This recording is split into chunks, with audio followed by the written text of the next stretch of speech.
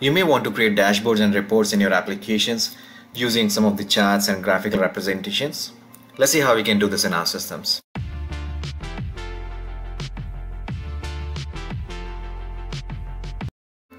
So here we are looking at my Service Studio. I have a reactive web application with one entity called transaction.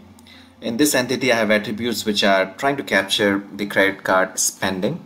So we have details like company, which is the vendor we spend money at, the amount, and some of the details about date when it was spent on. What we'll do quickly is create a screen. Now this is the one we will use as a dashboard. So I'll just name it dashboard. And basically in OutSystems you have a charting library available which gives you access to these kind of charting widgets that we can use on our applications. Let me do it nicely. First of all, we'll prepare the page for having these graphs and charts. Some of these column widgets can help to structure the page nicely. So maybe some of these, and perhaps I can put a section as well. So I can give a title to each of those charts I have. As you can see, I plan to show at least 3 or 4 bit of information. Maybe the first one can be top transactions. Second could be top 5 vendors, and the third one could be year so far, where we'll do just the summation. Now next, what we'll do is use those charts and graphs.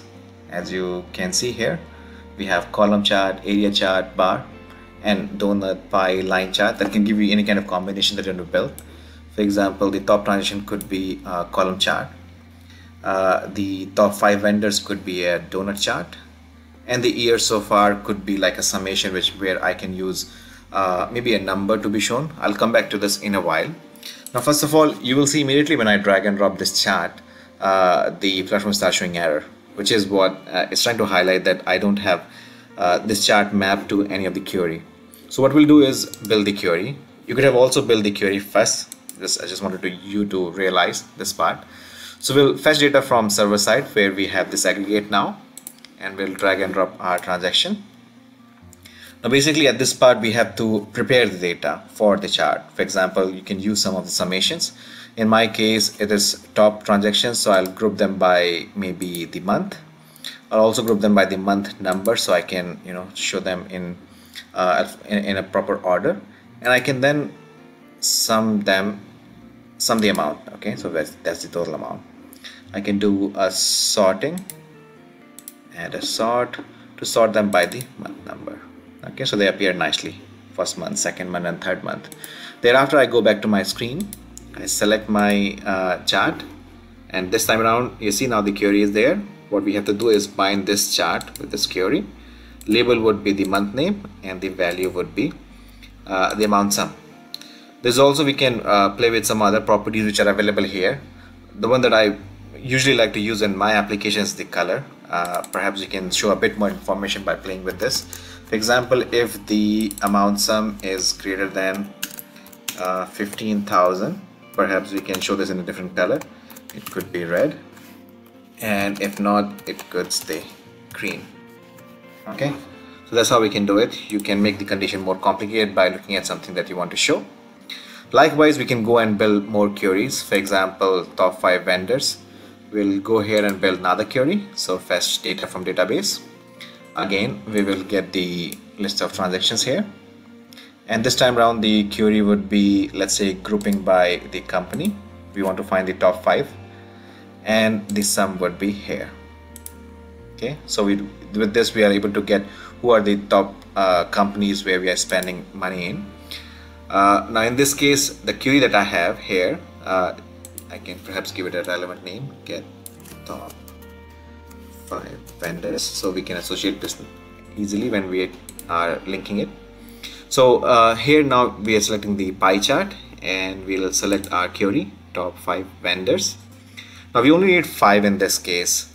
So for that, when we are selecting the query here, top 5, we can set the maximum records to 5. So this will only get the top 5, and then we'll continue putting the label as the company name and value as the amount sum.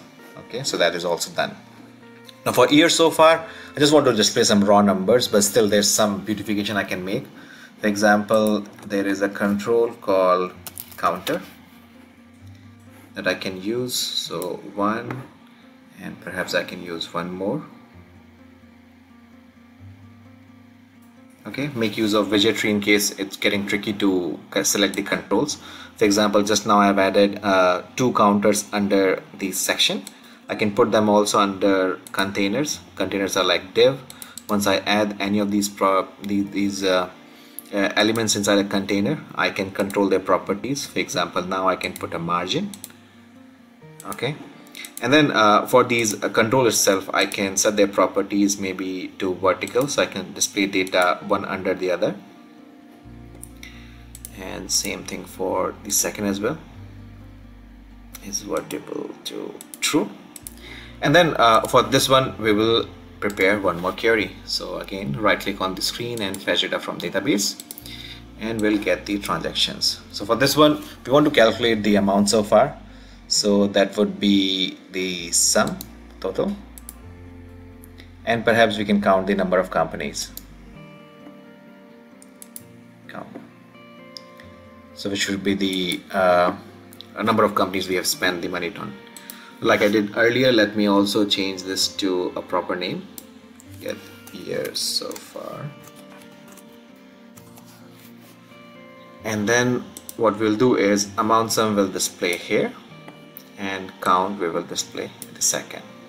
You can also play with their properties. Maybe the size of this could be 32. Same thing for the second one as well, slightly bigger. We can also bold them, and we can add some comment here. So this will be the total amount, and this would be the number of vendors that amount has been spent on. Okay, perhaps the last thing I can do is again fetch the data from database, and this time around we can get all the transactions, so that in case somebody is interested in looking at the details, he can also look into this. Get transaction details, and this one we will not point it to any charts, we just display it at the bottom. Okay, and like we did earlier on, we will also put this table under a container, and we'll set some margin, maybe 40 pixel. If you want, go ahead and put this also under a section like what we've been doing earlier. So section comes here, and under section content we'll put the table. Okay, and for the title we will set it to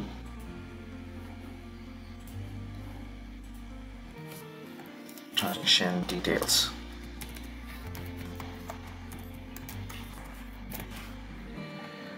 I think it looks okay. Let's go ahead and publish the application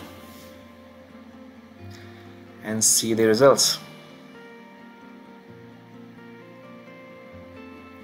Let's open it.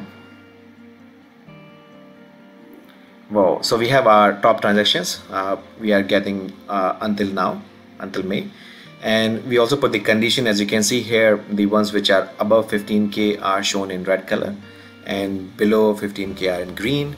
We also have our top 5 vendors, we have total amount for year so far, and we have spent this amount on 693 vendors. And just for information, we also display the transaction details. So that's how you can create charts and graphs to create your nice looking dashboards. Do play with those additional properties in these controls. They can give you a bit more flexibility. Otherwise, that's how you create your dashboards and reports. Thanks for watching.